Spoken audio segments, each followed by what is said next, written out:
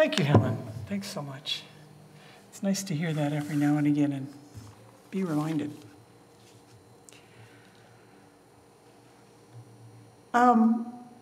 This is quite the set of verses, isn't it? I mean, there's a lot in that little bitty portion that Kaylee read. Well, did Kaylee, you read it? Yes. That we had read to us. There's just so much there. And usually what we hear is the story about Thomas, because we can all identify with Thomas and doubt. And that's kind of who we are, isn't it? But because we so often hear about doubt, we tend to miss those first few verses. Thomas is a pretty big gun, you know. He's one of those disciples that everybody says, yeah, Thomas is my saint.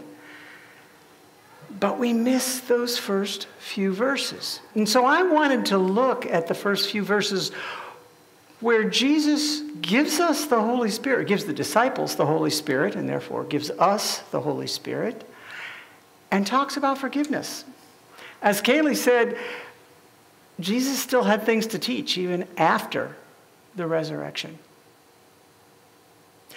I want to do some defining here. We throw words around in church all the time. Well, everywhere we throw words around and we rarely know what they mean.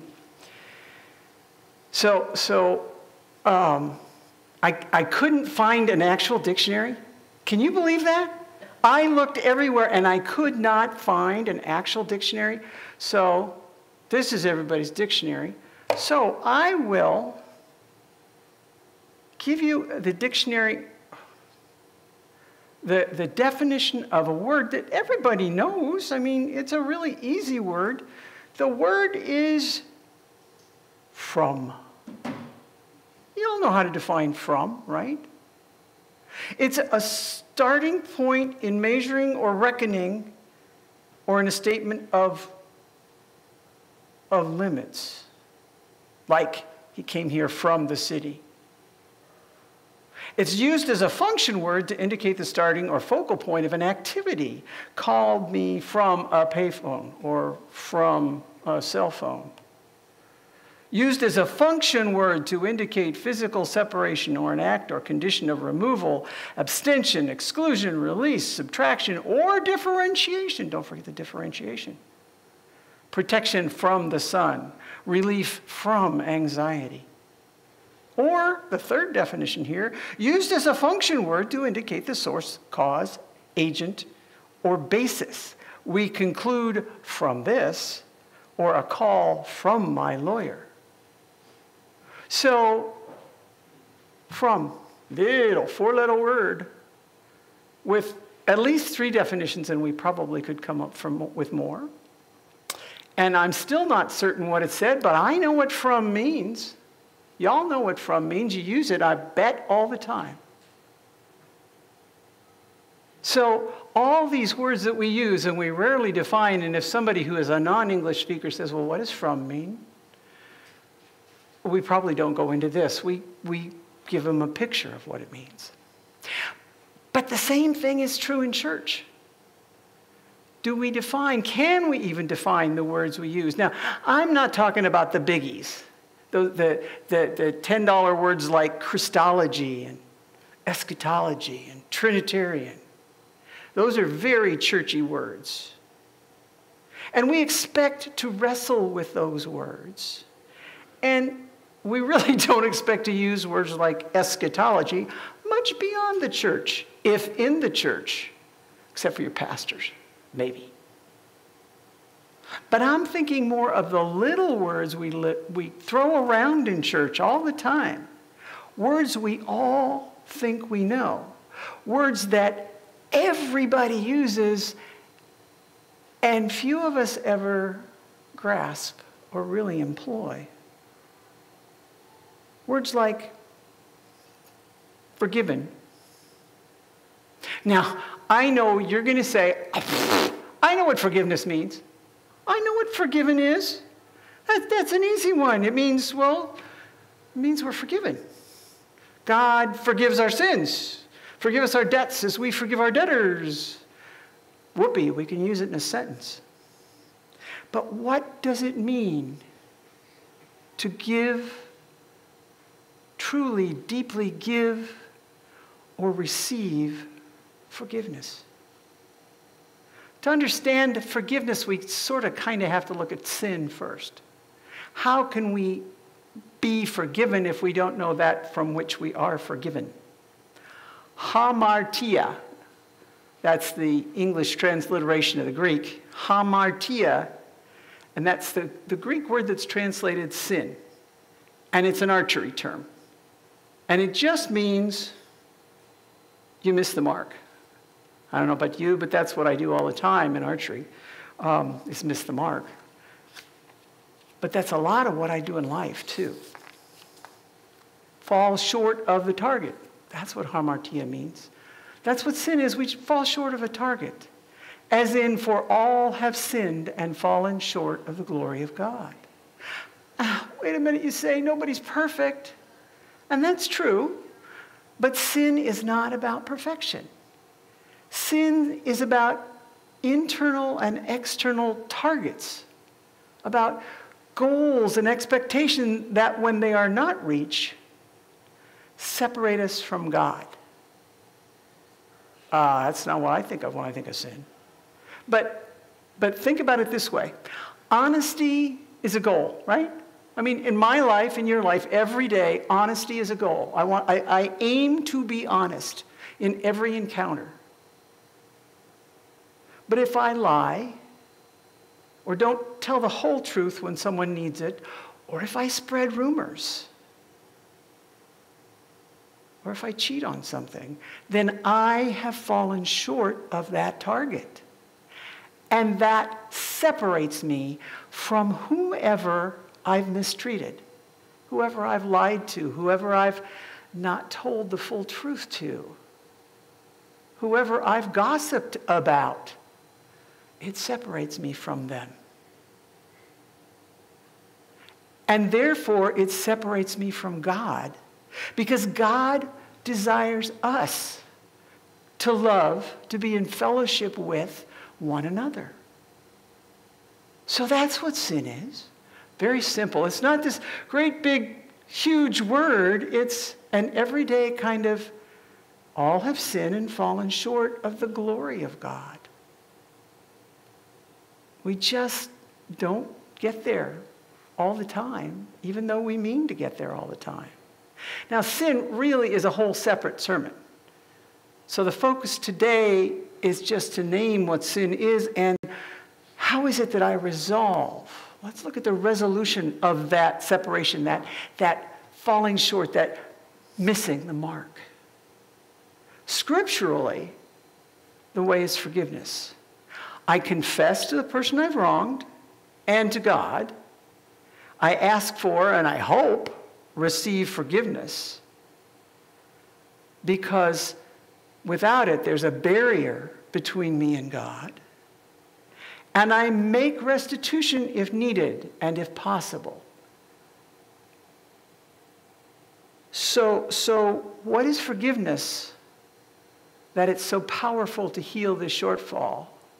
Again, a definition from the dictionary on, just a moment here. There we go. This is the Cambridge Dictionary. Forgiveness is to stop blaming or being angry with someone for something that person has done, or to not punish them for something. So the example they give is forgiving someone for something or for doing something. I don't think she's ever quite forgiven me for getting her name wrong that time. Or I'd never forgive myself if anything happened to the kids. Please, please forgive me. Just short. That's all the definition they give. Used before you ask or say something that might seem rude.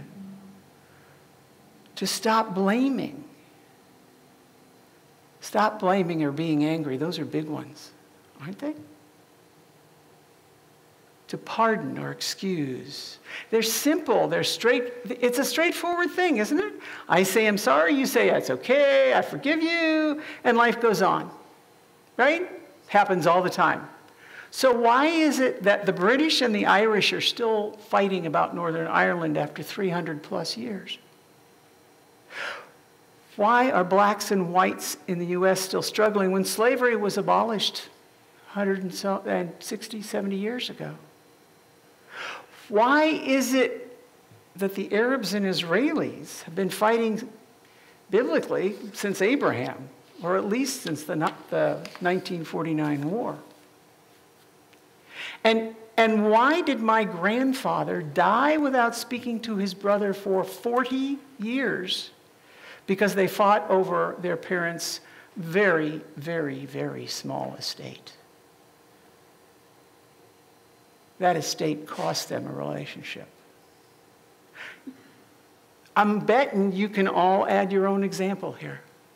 You know someone, somewhere, or you can think nationally, internationally, of an incident where because something happened. Greg and I have been watching World War I shows. Because Archduke Ferdinand was shot, there was a 4-year war that killed half the men in Europe.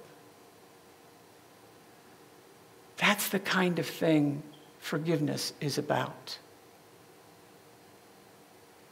Why does any of this matter? Well, did you hear verse 23 of today's gospel reading? If you receive the Holy Spirit, if you forgive the sins of any. This is what he tells the disciples as they go out. If you forgive the sins of any, they are forgiven them. If you retain the sins of any, they're retained. There's a better translation of that in Eugene Peterson's The Message. If you forgive someone's sins, they're gone for good. If you don't forgive the sins, what are you going to do with them? Just think about it. What are you going to do with them? It's kind of like defining from. I can't give you a really tight definition of forgiveness that you can see every time, but I can use it in a sentence. I can use it in lots of sentences. I read a story, oh gosh, this is ages ago. I read a story in the paper about a woman, her dog, and the paper boy. The boy kicked the dog because the dog bit him. The woman loved the dog and hated the boy for his acts, but she didn't make any attempt to control the dog. And finally, the boy had to call the animal control people, and they put the dog to sleep because he was still biting. The woman decided she would hound the boy for what he had done to her beloved dog. She called him every half hour, every day, for a week, and then for a year. When she was finally in a nursing home in her 80s, they would help her to the phone in her wheelchair. The phone calls only stopped when the woman died. There's an old saying that forgiveness, holding a grudge, is like drinking poison and expecting someone else to die. This woman poisoned herself until her death because of that paper boy's one act. A little severe? Most people aren't like that. But what about a couple in the middle of a divorce who use custody issues to hurt the other spouse, regardless of the impact on the children?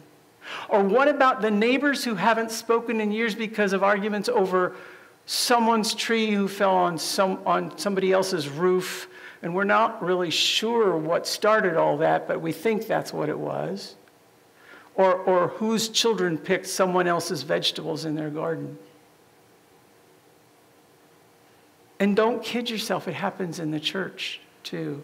There are church members who do not speak to other members because of words said in haste, or changes made, even though my grandmother donated that particular whatever it was. Members who stop attending the church they were raised in over anger or some perceived slight that the other person didn't even realize was a slight.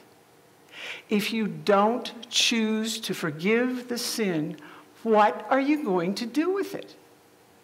So there's Jesus in the upper room where the disciples are hiding. They're not just having dinner. No. They are locked away, it says, in the upper room for fear of being known that they had been with Jesus. For fear they were locked away. Certainly Jesus had a reason to show himself to somebody other than the disciples who couldn't even admit they knew Jesus. But there he was, asking the impossible of people who had already failed him. He tells them to be at peace, and we saw the disciples trembling and then realizing Jesus is calling them to be at peace, and it's Jesus who's calling. And then, after he's called them to be at peace, he sends them out. He sends us out. Not an easy assignment for them, especially when he reminds them about forgiveness. He's telling them to forgive everything that's coming. Their own trials and persecutions. Their own doubters. The people who will leave them out of fear or out of doubt. Their own deaths. And all of the disciples met martyrs' deaths. Whatever you forgive on earth remains forgiven. Life isn't a bowl of cherries. We know that. And Jesus says, learn that and let it go. Now, if you think about it, a 21st American Jesus probably would have said from the cross, you'll be hearing from my lawyers. Or don't go down without a fight. But the first century Jesus of Palestine said, Father, forgive them, for they know not what they do. What will you do? What will I do with the sin that surrounds me? How do I cope? How do you cope when you fall short of what's expected of you? Or of what you expect of yourself? Or of those around you that let you down? What's the big deal? We think. We apologized, it's over, and then inside we go, yeah, but sometimes I wish. Or you probably, well, no, you can't possibly know the burden that I bear. I can never forgive what he did. I've heard that just in the last week. Or maybe I'll forgive, but not for a while, I'm not ready yet. She couldn't find it in herself to forgive me. God, where do we get off saying this? But we do. God couldn't possibly forgive a sin like that. That's where that binding and loosing language comes in. That's when we're called to put the pain in the past, to discuss it, to face it, to deal with it, and to be done with it. Several years ago, I heard this wonderful statement that's kind of been a mantra for me. Forgiveness happens when we stop trying to rewrite the past. I tend to be an if-only person. I rehash things and rehash them ad nauseum in my mind. I could have, I should have, he didn't need to, he might have, if I hadn't, maybe I should. That's why the Roman Catholic Church has the sacrament of reconciliation. It used to be called confession. It's now called reconciliation. Tell someone what you did. Speak the truth. Keep it from the darkness. Don't hold it in your soul. Bring it out into the light. And then you have to deal with it. You have to take action. No more letting it fester and eat you alive. Apologize. Seek or give forgiveness, whichever it's yours to do. Be ready to be unforgiven. One of the psychological definitions of forgiveness is it's about letting go of the anger and the resentment. But it doesn't involve reconciliation. It might. We hope it does, but it doesn't always. Be ready to be unforgiven. As some people prefer to hang on to things. We can't affect what they do, only what we do. Some things may be best left unsaid, but most are better resolved than hidden. But I can't, you say. I just can't. And that's true. Alone, none of us can. But did you hear, before Jesus talked about forgiveness, did you hear the gift he gave when he told the disciples to forgive? He said, receive the Holy Spirit.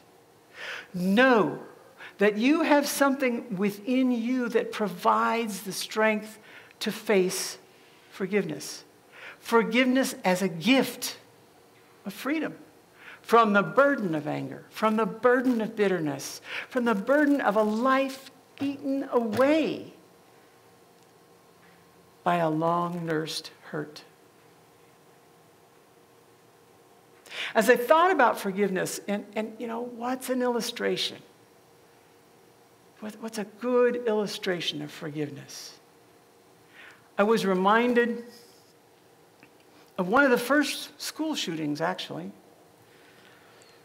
A shooting at an Amish grade school several years ago, probably 25 years ago.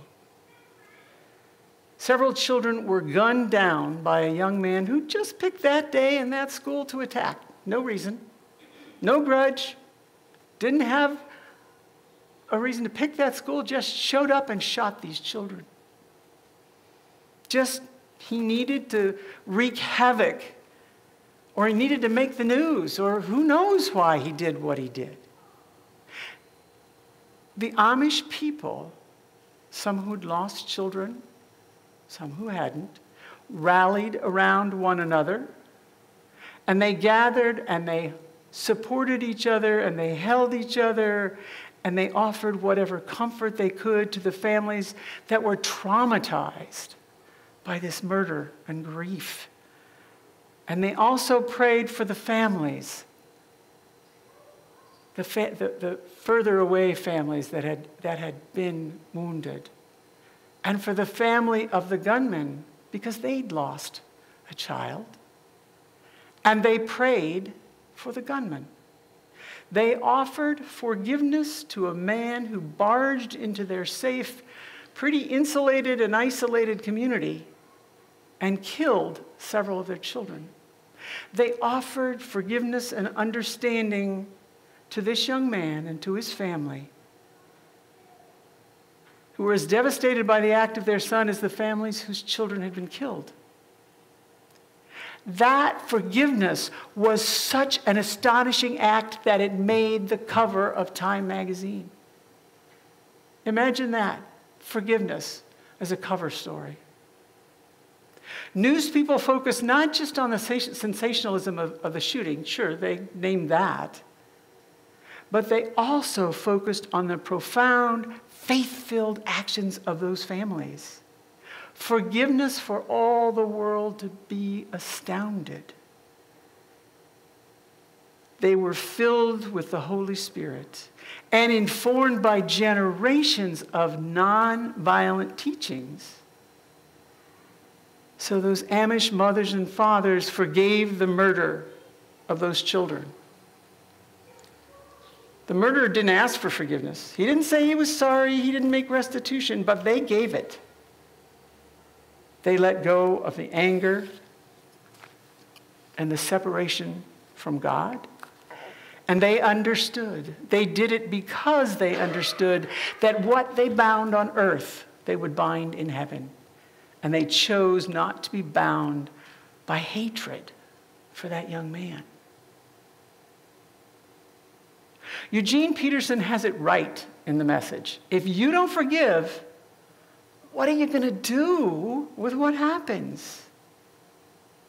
In every event, we have a choice to make. And by the grace of God, we have the Holy Spirit to help us make that choice. Let us pray that the choice will be unbinding and forgiving and setting all of us free. Amen. Let's sing our hymn. And I don't have my bulletin up here, so I don't have the hymn number, but you do. 817. We walk by faith and not by sight.